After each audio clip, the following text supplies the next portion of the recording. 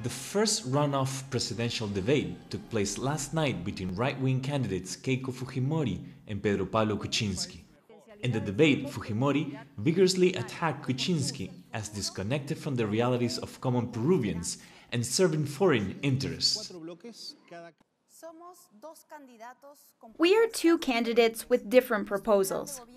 Our government plan is born from visiting Peru, collecting the issues, and listening to the population. The plan of Mr. Kuczynski is made to defend the interests of large businessmen.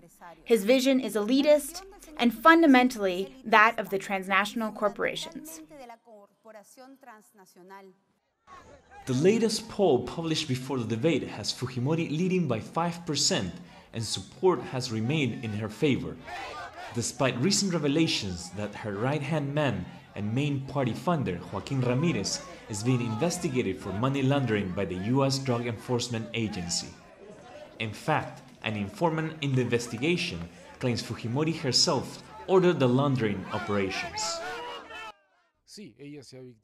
She has victimized herself well. Media has come out to defend her, saying this is just an accusation. Where is it coming from? Why now? But I do have the feeling that some of the voters, fueled with this new information, will wake up to what is at play and decide to stop it.